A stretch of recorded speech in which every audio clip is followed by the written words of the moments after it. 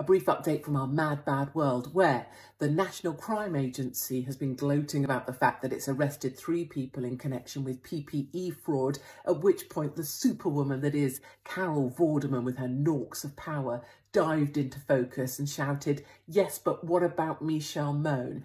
Carol Vorderman has been simply brilliant about this whole thing, and I've started a Vorders appreciation group, #VAG.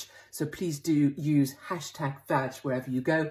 We've had to put up with images of little Zelensky strutting about demanding that we supply fighter jets to Ukraine for no apparent reason whatsoever.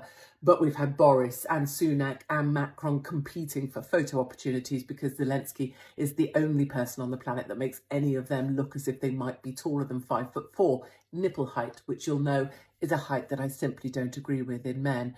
And then finally, and more joyously, we've seen J-Lo and Ben Affleck arguing at the Grammys, and one shouldn't laugh because we should be happy for them. But having seen pictures of them, they're looking hot everywhere and being massively in love and then dripping about on yachts, and J-Lo's like 55 and still looks epic. It's sort of glorious to see them having a row where she told him to actually cheer the F-bomb up. And most of us know that really, typically, we wait till we're in the car to say that to our husband, but she did it right there, live at the Grammys. So that's a brief update just on today.